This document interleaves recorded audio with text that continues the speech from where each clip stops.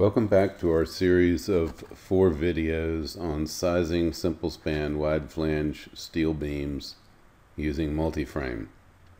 In our previous session, we were using Excel as a preprocessor to calculate loads and to create a systematic method of recording the results from the sizing procedure. This is the second video. It's session 2, dealing with setting up the frame in multi-frame. Subsequently, we'll have a session 3 on loading the structure in multi-frame, wherein we use the loads that we generated in session 1 in our Excel spreadsheet as input loads to multi-frame. And then finally, we'll perform the analysis and sizing of the beams in multi-frame. And again, the analysis is all done by multi-frame using the analytic techniques which are embedded in that program. And so the sizing procedure involves you making intelligent selections on the size of the beam and knowing when you've found the beam that's the lightest that still satisfies the strength and stiffness requirements. So in the previous video, we talked about creating a spreadsheet which looks something like this. And you have done this previously in sizing steel beams from tables. This is slightly reformatted, and as a consequence, to save you time, you will be provided this blank spreadsheet, which you will save off with your name and the proper name of the file, as was described previously. So you'll notice that the loads are all calculated.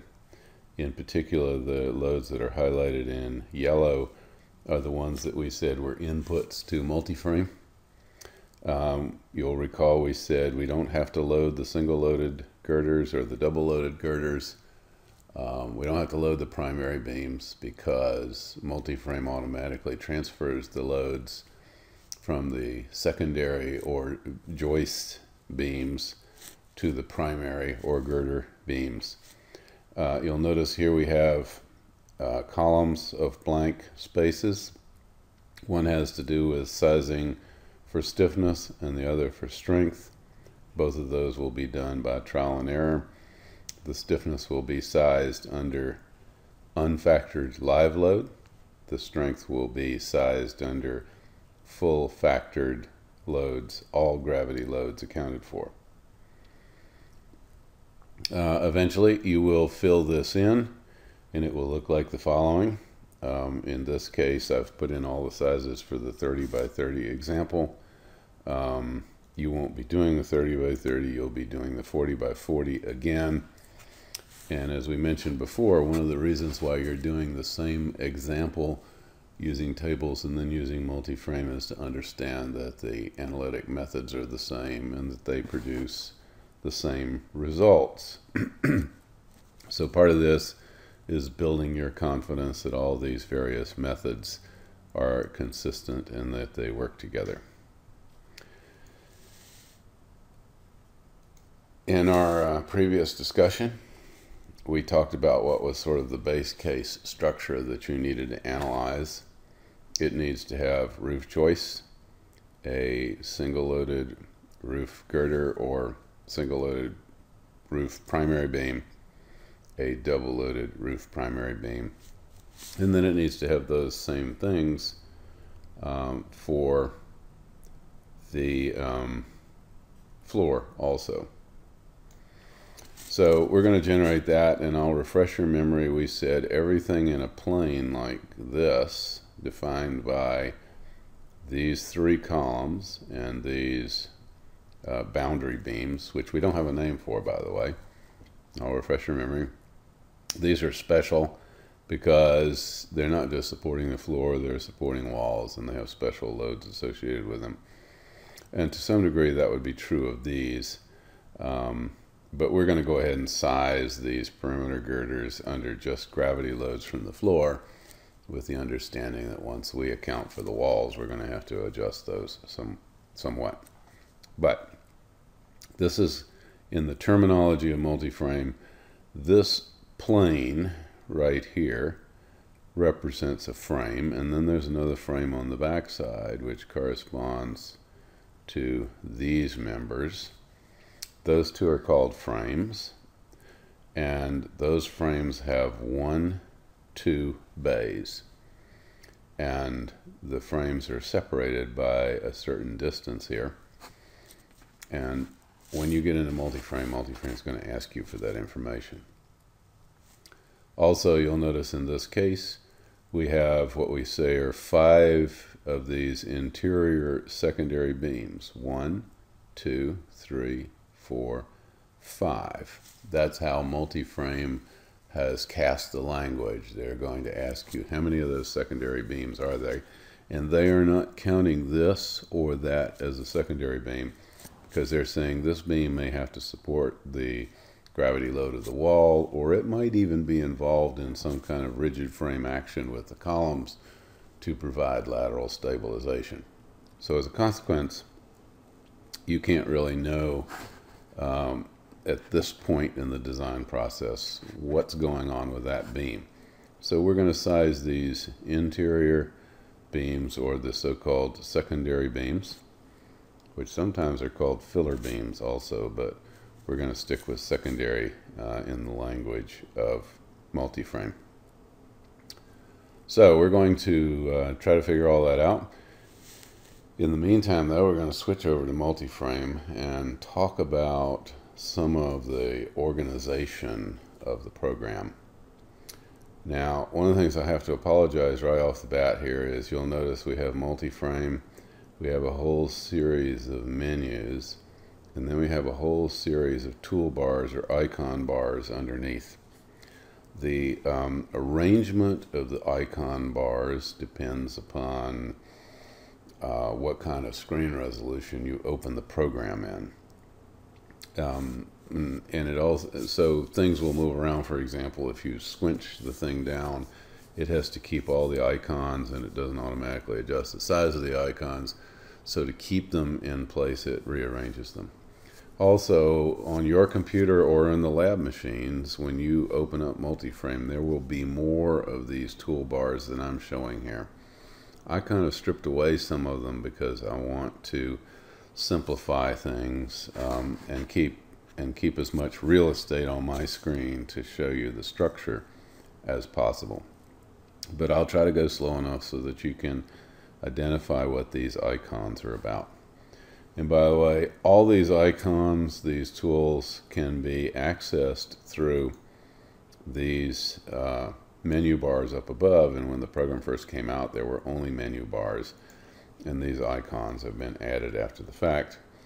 And to be honest, in many instances, they have speeded things up. Again, though, it depends on what kind of problems you're doing, which icons you want to display. I find that some of them I almost never use, and therefore I'd rather access them through the menus than to have them taking up space on my screen. So let's go through some really crucial things. If we go up here to window, by the way, you'll notice that there are 7 different windows you can access. One is called frame, one's called data, another is called load, another is called result, and another is called plot. And then there's a calc sheet and a report. The crucial ones, generally speaking, are going to be frame, load, and plot. Results, by the way, are just tabular results that get plotted. So these two windows, results and plot, contain the same information. They tell you what's going on in the structure once the analysis is done. Most people prefer to use the graphic presentation, so plot is used much more often than result, but every once in a while I find myself going to the results window to get some piece of information, such as the total amount of weight of steel in the final structure that I've sized. Frame is the window where you actually create the geometry of the structure. And for many of you, that will be the most interesting part because you care about the shape of your building and the spans and all those sorts of things. Load is where you actually put the loads on the structure. So one of the things that many of you will get confused about is you'll be in the frame window and you'll start trying to put loads on it and you can't figure out how to put loads and you'll get really frustrated. So you need to understand that these windows all exist, and there's a reason they're all separated. The input process and the icons and the toolbars would become horrendously complicated if you were trying to do all these kinds of operations in the same window. It just would become unmanageable in terms of the complexity of the visual information that would be assaulting you. So there's a really good value in having all these separate windows where there is certain tasks which are occurring in those windows. So such as creating a frame. When you're in that stage of the design process, you'd like to be focusing on that, and you don't want a bunch of visual information having to do with loads, or even at that point there's nothing in the plot side of things that's of interest, but having icons like that floating around would just become visually distracting. So we can go to the data window. There's nothing happening there now because we haven't put anything in. We can go to the load window. There's nothing happening because we haven't put any loads in, and so forth. So they're all blank, but we're in the frame window now. Now, there are icons for accessing that. This is the frame window, the data window, the load window, the results, and plot. And so they have all 7 windows shown here. And I find this icon fairly useful because it saves me going up here and doing that. But that's something you could easily do away with if you're trying to reduce the number of tools that are visible up above. Other tools that are interesting this is front view, right view, top view, and 3D view. And I will warn you now that in all 3 of these views you can inadvertently drag joints and members, which is, when it first happens to you, is horrifying, and you have to make sure you hit the undo key when you do that. If you'd like to avoid that problem, you should work as much as possible in the 3D view. And there's a tool here somewhere, which I will find. I may have trouble finding it, but somewhere there's a tool, Preferences. So you go to Edit, Preferences, and where it says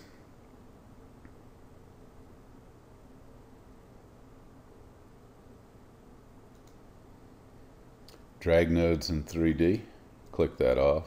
Drag Elements in 3D, click that off.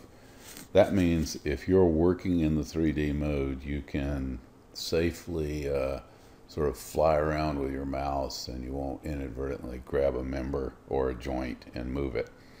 Where that's most disastrous, by the way, is in some immensely complicated geometry.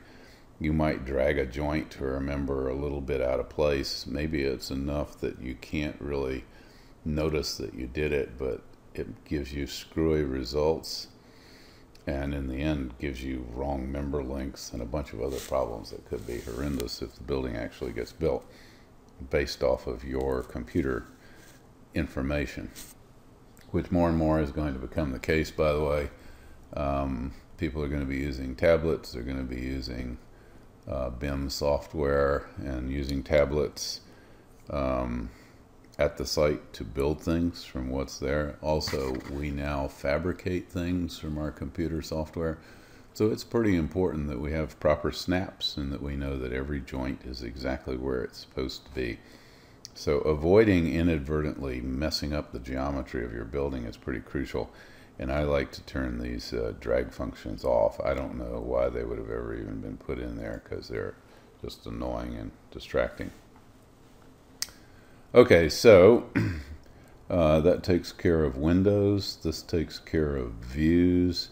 There are some other functions on here that are sort of common, like, you know, save and open a folder and undo and so forth. Those are all things that'll be familiar to you. There are also things here like add member. So I can add a member.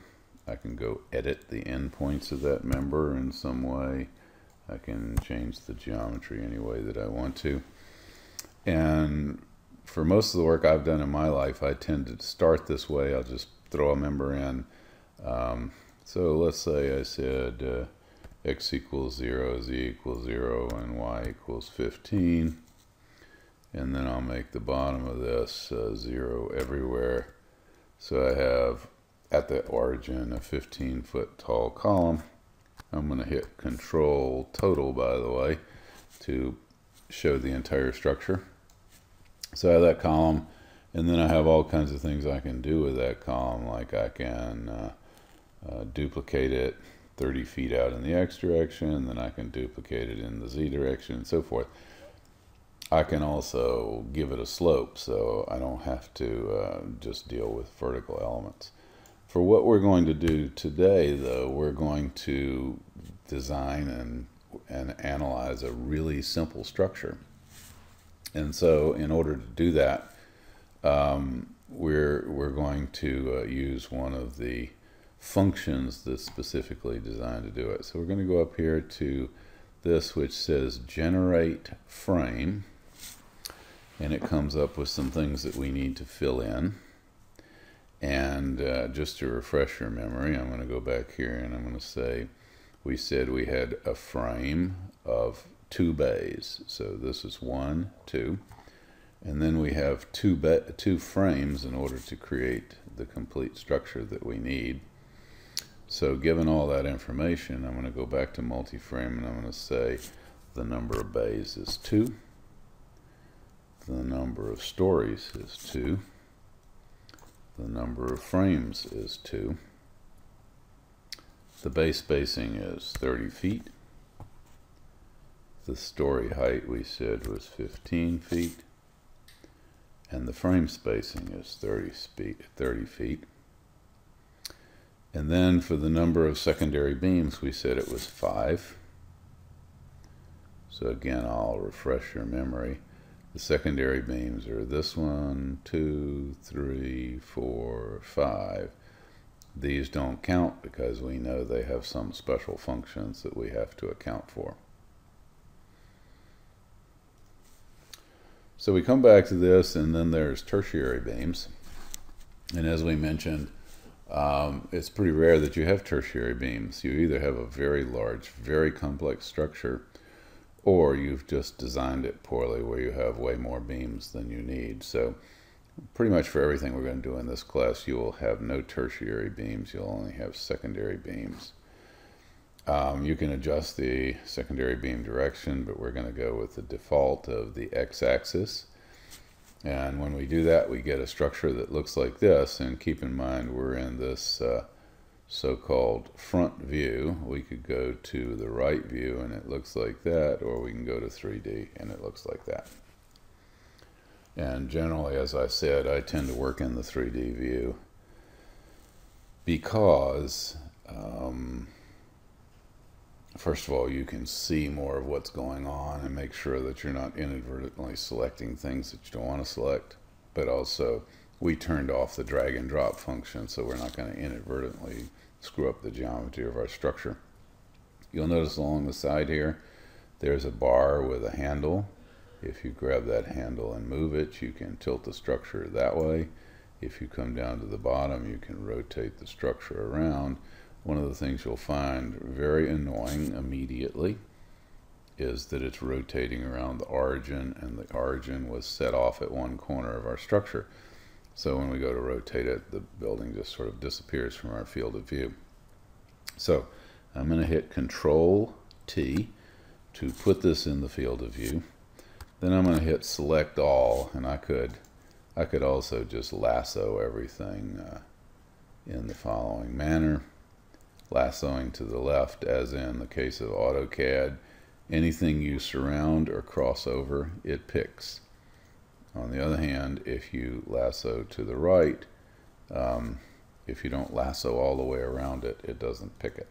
So lassoing is a good way to grab hold of things.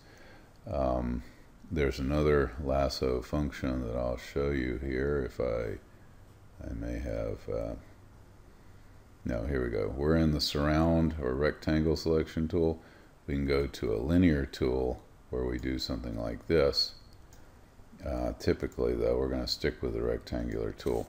Right now, we're just going to hit Control All because we want to move this entire thing. So we're going to go to Geometry, Move. And now I want to move this structure so that the center of the structure is at the origin. So the center of the structure right now is at z equals 15 feet and x equals 30 feet. So I'm going to put minus 30 feet for x, minus 15 feet for z, and now when I hit Control T, I see that my structure is centered over the origin, and now when I go to rotate it around, it doesn't disappear off my screen, and I like that a lot better. Okay, so just in a flash, we have a structure, at least we have the geometry of the structure. Now, the lines that are drawn here, by the way, are going to be the center lines of whatever members we put there. And this is one of the things that's kind of difficult for architects to deal with, because architects like to say, well, the top of a certain beam is at a certain elevation. And eventually, from an architectural point of view, we have to make it that way. However, from a structural point of view, everything that's calculated is calculated off the center line, or the so-called centroid of the member. And as a consequence, what we've drawn here are the lines that represent the centroids of the member. We'll do all the analysis, do all the sizing, and then we'll have to move things around a bit, adjust the lengths of things, in order that the tops of the beams occur where the architect wants the tops of the beams to occur.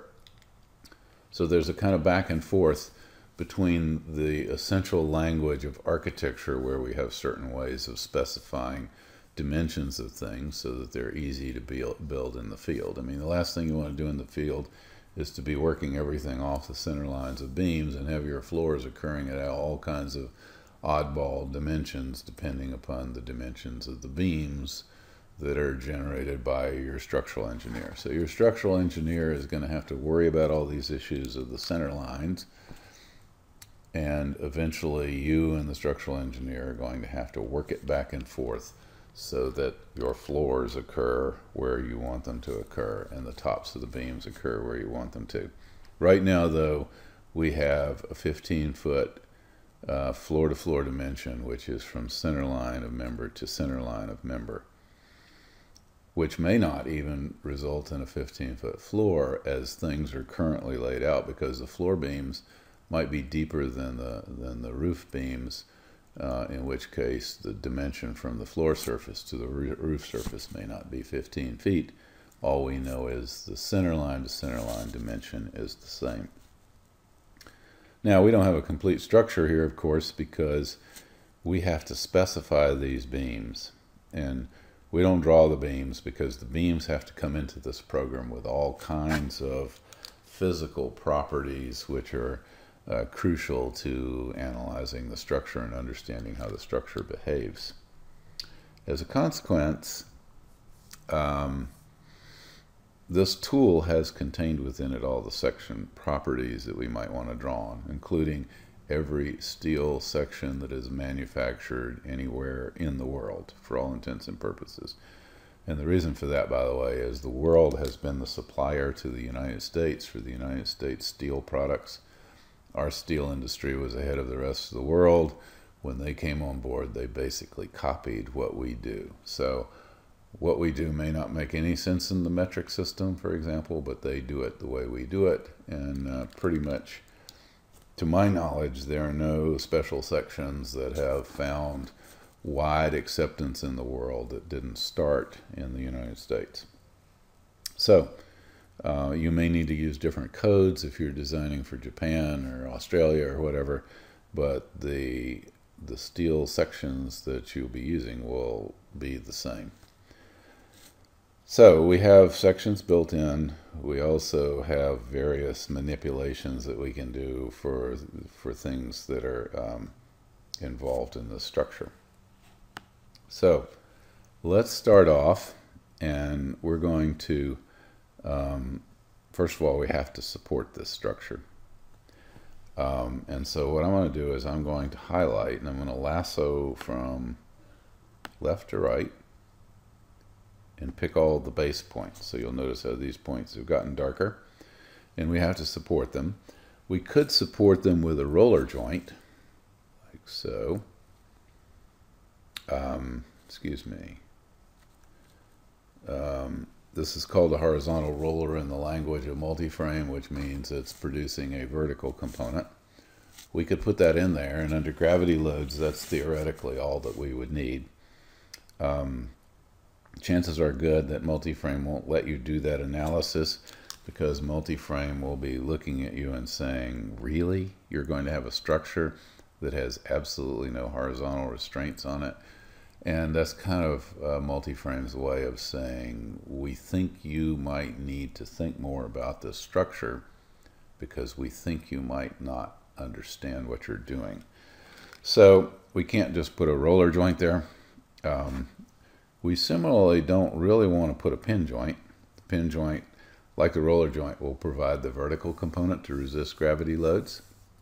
And by the way, we're just starting initially with gravity loads, so in our minds, theoretically, we could have a roller joint there and do all the gravity load analysis and not worry about it too much, because we know that we're going to come back afterwards and put some sort of lateral restraints on it.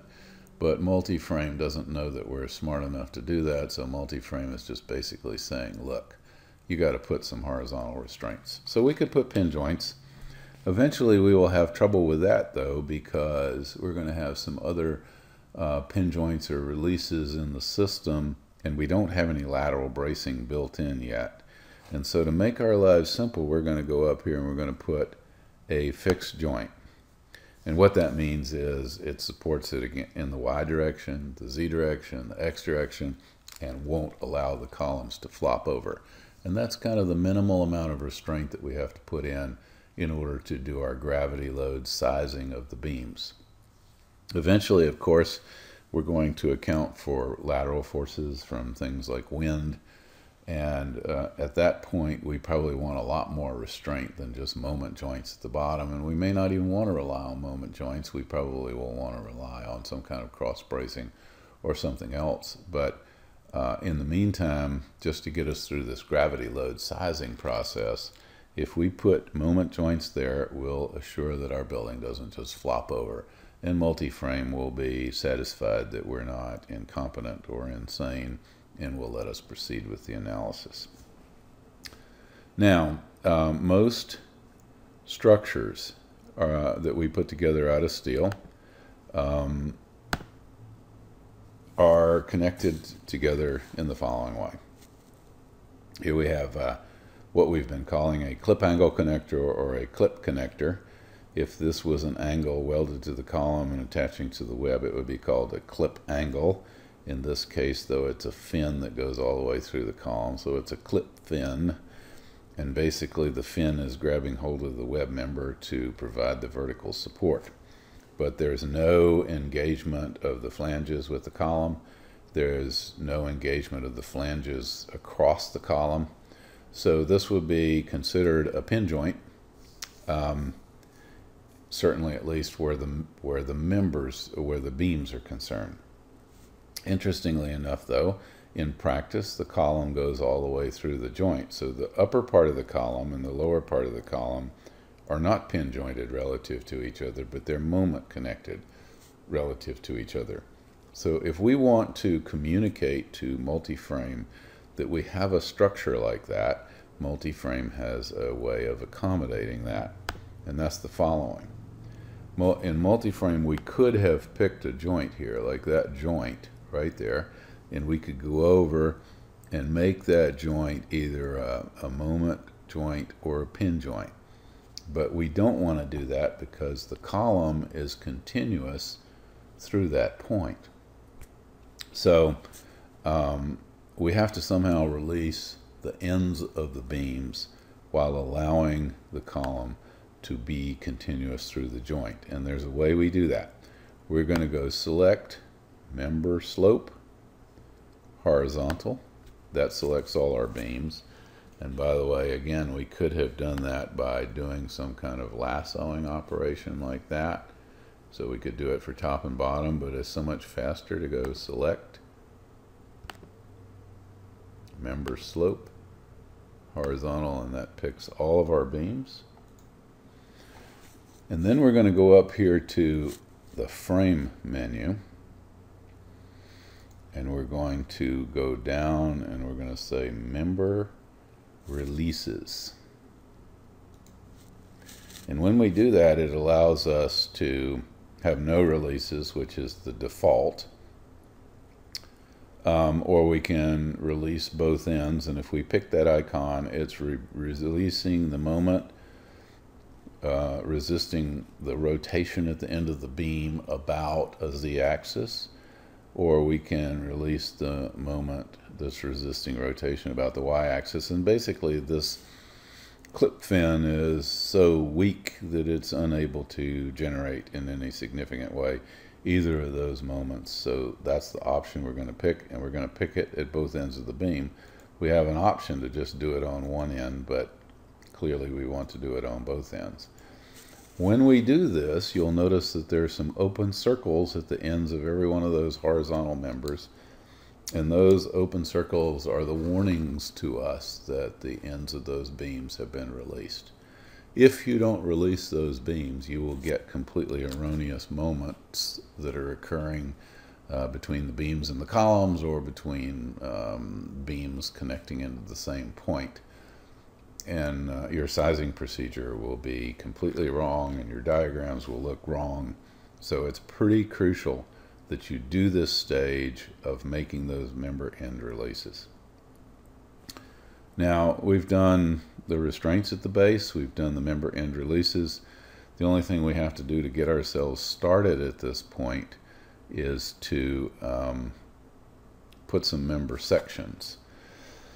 Right at the moment, we don't know what those sections are going to be, and we're going to be guessing at them. And this initial guess is a really wild guess. We could go through and guess every one of them differently, because we know that the secondary roof beams are different from the primary roof beams, which are different from the secondary floor beams, and so forth. But initially, just to get this process started, we're just going to pick a single section for all of those. And you just have to do that, because multi-frame, if it doesn't have a member there, it says, I don't know what you want me to do. I can't analyze this without some starting point. So tell me what your guess is, and I'll do the analysis for you. And I'll do it so fast that you can make another guess right away if it's not what you want. So literally in less than a second, multi-frame will do this analysis for you. All right, so what we're going to do is we're going to pick a beam. And initially we're going to just start with our guidelines. Our guidelines were, well, L over 20 is a good starting point for a steel beam. And we know that all these beams are 30 feet long. So if they're 30 feet long and we divide by 20, that's 1.5 feet deep, or in other words, an 18-inch deep beam. So again, we're going to go up here. We're going to select member slope, horizontal, and then we're going to go insert a beam. And there are several places that we can do that here, assuming that I didn't remove that icon, and I may have.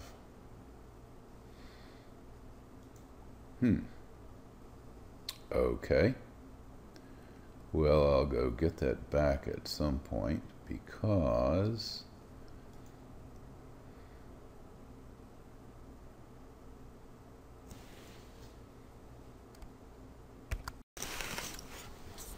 okay, so there was a missing toolbar. I went to View, Toolbar, and put up Member Tool. So when I do that again, I'll go to View, Toolbars, Member Toolbars, and you'll notice it shows up right here. And I'll give it a little more space so that you can see what that looks like. So you'll notice there's a little icon there that looks like an eye cross-section. And when you hover over that, it says section type. Now, here's another place to get at the sections library is in that window, but I can't do it until I have some members selected. So I'm going to go back and pick member slope horizontal. And now I can go here and I can get to the sections library either there or there. I'm going to go here for the moment. And we said we were looking for an 18-inch deep wide flange. So you'll notice, by the way, this comes up with the steel sections first, and it always comes up in the wide flange library. So here we see a W indicating a W section or the W group. Over here we have the sections. Here's a W44 by 335. That means its nominal depth is 44 inches and it weighs 335 pounds per foot. Down below that we've got some miscellaneous, some standard sections. These were the original I sections, which we use only for limited applications now because almost everybody has gone to wide flanges. Here are some T sections cut by splitting W sections in half, or T sections created by taking miscellaneous sections and splitting them in half. Here are channels, miscellaneous channels. These are H sections that are used as piles. In that case, the web and the flange are the same thickness so that when they're driven into the ground, the web doesn't tend to buckle. We have angles, double angles, pipe, and square tube, rectangular tube, HSS round, which means hollow steel section round, HSS square, which means hollow steel section square, hollow steel section rectangular, and so forth. And by the way, square tube and HSS squared are essentially the same thing. HSS square is the more modern terminology, and there are just tiny, minute differences, but also there are far more HSS square sections than there are square tube. They are both listed here, though, because some people are doing retrofits on old buildings and they want to be able to pull up the old square tube library because they're trying to change or alter an existing structure which has that type of section with that kind of nomenclature. But in your case, you're always going to be going to, for new construction, HSS round, HSS square, HSS rectangular, and so forth. There are a bunch of other stuff down here, but we don't need to dwell on that right now because we're looking for a wide flange section that's 18 inches deep. So we're in the wide flange group, and we're going to scroll down here, and eventually we're going to come to the W18s, and here we have the lightest one is a W18 by 35. We'll pick that. That'll be undersized for some of these members and oversized for others. But we've now assigned that section, which you see right here, by the way, W18 by 35. And if you wanted to render this, by the way, you'll notice here is the rendering tool. So we turn that on. And I'm not quite sure what's going on with this right now, but ooh, that's weird. Okay, well, you heard me mention earlier, there may be some graphic glitches in this software, and this looks like one of them. So we're going to have to figure out whether we can fix this or not. So we're going to go on pause for a moment while I work. Okay, so as is classic with computers, every once in a while something gets screwed up, and the best thing to do is turn it off and turn it on again. In this case, what I did was I saved my file, closed out multi-frame, opened multi-frame again, and all the graphic techniques were working fine. And this actually seems to be the cure-all for any graphic problems that occur with multi-frame, is close the software and then open it again. So now we're going to go select all the member slopes vertical, and we're going to give this some columns.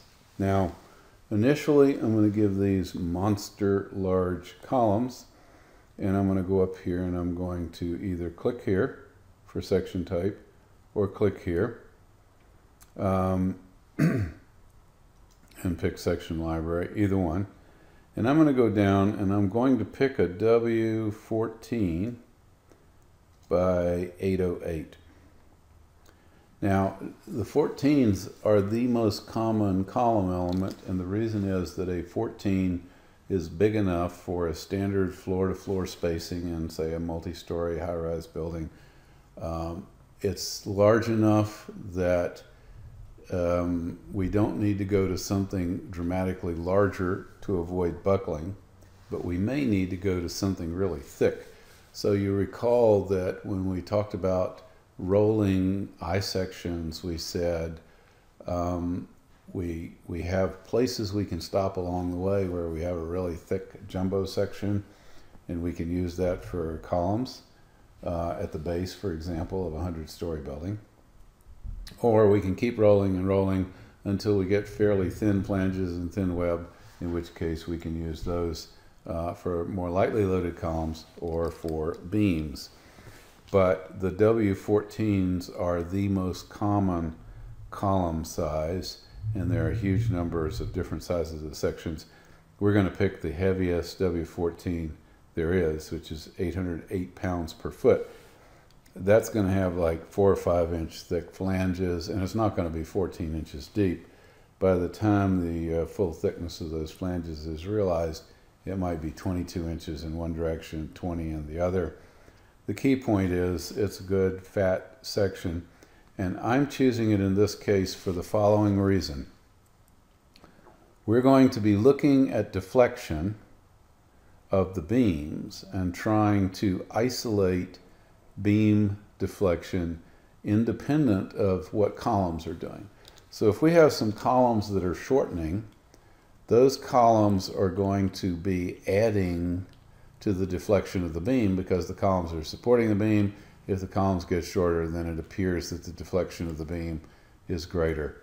We would just like to isolate out the behavior of the beam itself. So I'm picking a super fat column which will shorten very little. We will eventually replace this column with something more appropriate, but for the moment I'm going to pick this particular section and click OK. So we have huge columns, which, as we say, we expect that they will not shorten very much. So we now have a complete stable structure coded into multi-frame. It's not the final design because we have to resize all the members. And so we're going to start with this frame, which was constructed in the frame window, by the way. I'll remind you that this little icon leads to the frame window. We're now going to take this file and we're going to go to the load window and start to select members, create load cases, add loads, and so forth. And then we will then take that and go and analyze it under various load cases. And then we'll look at the plot window to see, for example, how much deflection we have under live load or what sort of internal moment stresses we have under full factored load. And we'll start adjusting the size of beams. And eventually, of course, we'll also look at the sizing of columns. But columns will be involved one way or another in all of our lateral bracing, and so the sizing of them is going to become a bit more complicated. Right now, though, we can focus on our beams, which are primarily there to resist gravity loads. So our subsequent lectures will address those issues. So that ends our video on session 2, setting up the structural frame in multi-frame, which is part of our 4-session series of videos on sizing simple span wide flange steel beams using multi-frame.